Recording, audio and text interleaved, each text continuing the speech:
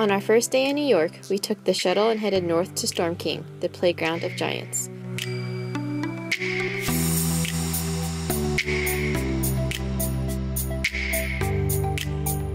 We quickly ate lunch at the cafe before exploring the 500-acre open-air sculpture museum.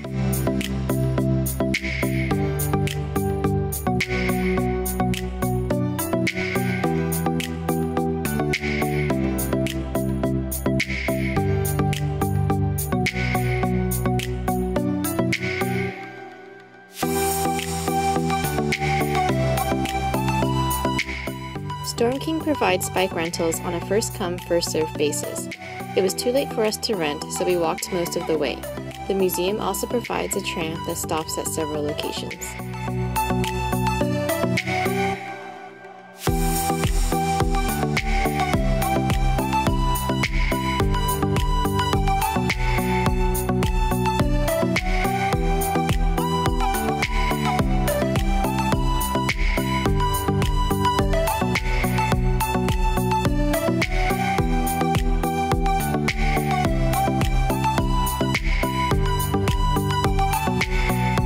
We spent about 5 hours at Storm King before the shuttle took us back to Port Authority.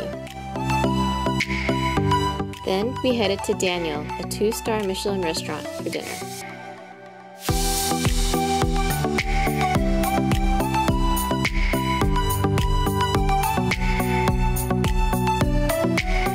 We did a 4-course tasting menu and each chose different dishes to try.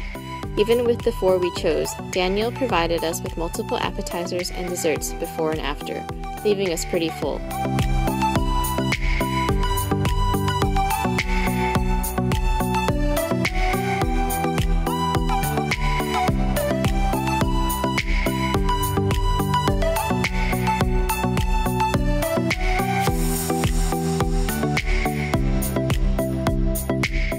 At the end, they gift you with a pastry to take home and a printed menu of what you ordered that night.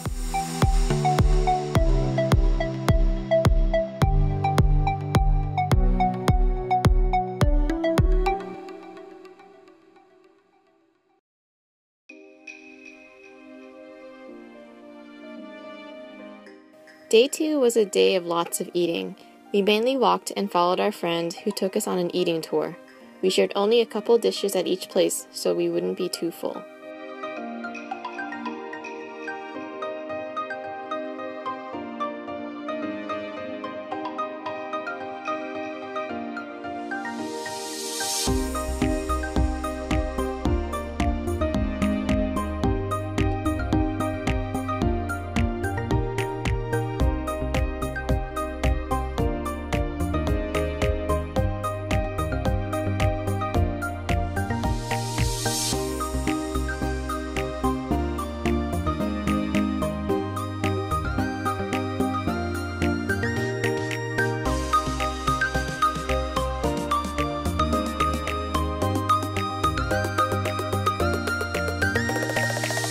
We took a little detour to the Brooklyn Bridge, but only walked halfway because it was getting pretty hot.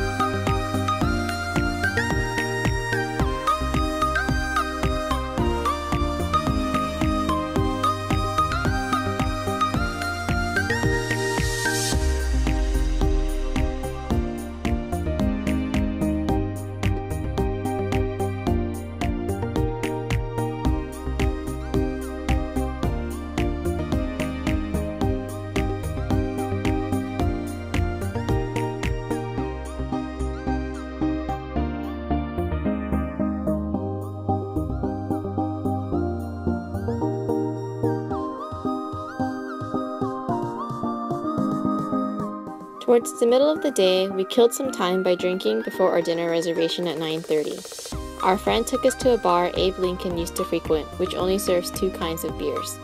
We also went to a speakeasy hidden behind a phone box.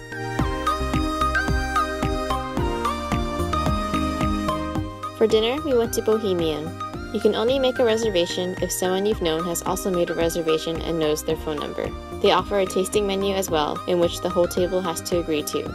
Instead, we picked our own dishes a la carte to share.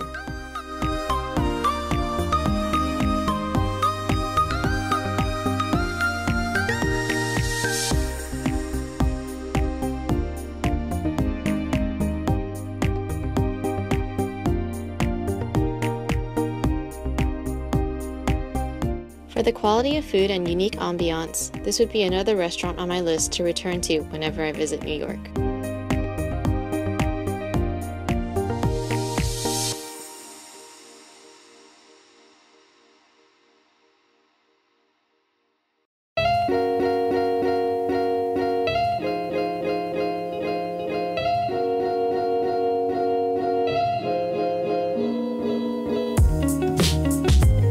Day 3 was a bit more relaxed and it was mainly exploring and shopping around Manhattan.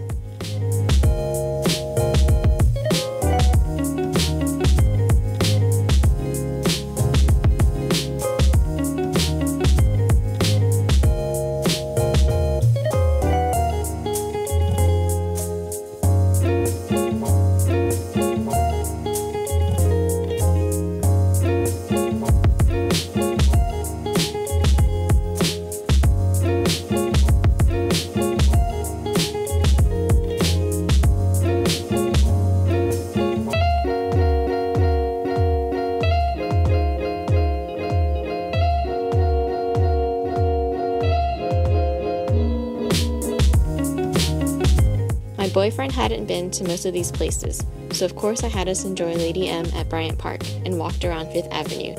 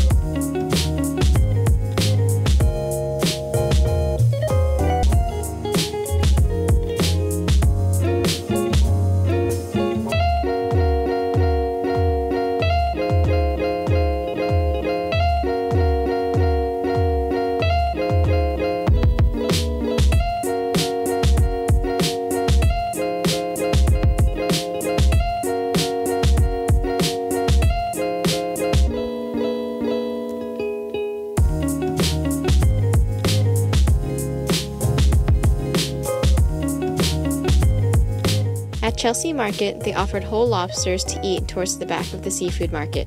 We ended up sharing a small lobster together before we headed to see Anastasia. Although the Broadway show wasn't quite like the animated movie I remember, the set was quite beautiful and the music was entertaining.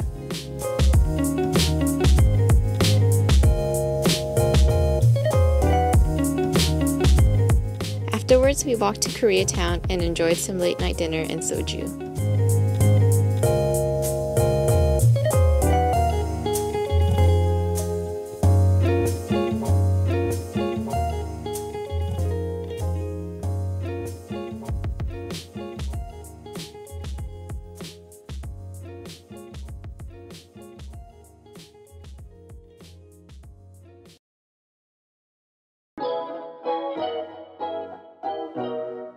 Day 4 was another eating tour, but primarily in Flushing.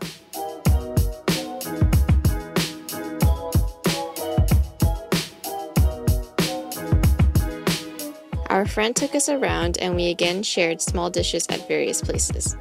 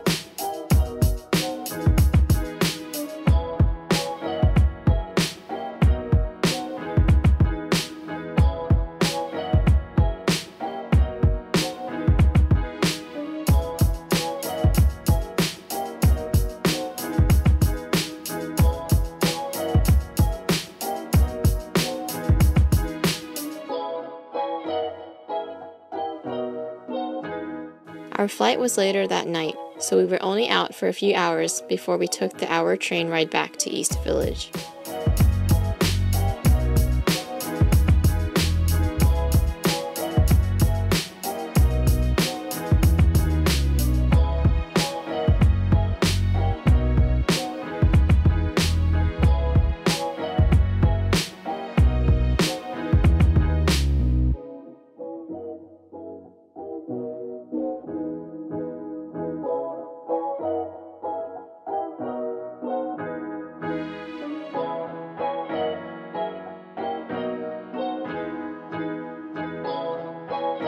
On the walk back to our friend's apartment, we tried some Thai-inspired ice cream. We also ate some egg tarts we took back from Flushing before we headed to the airport.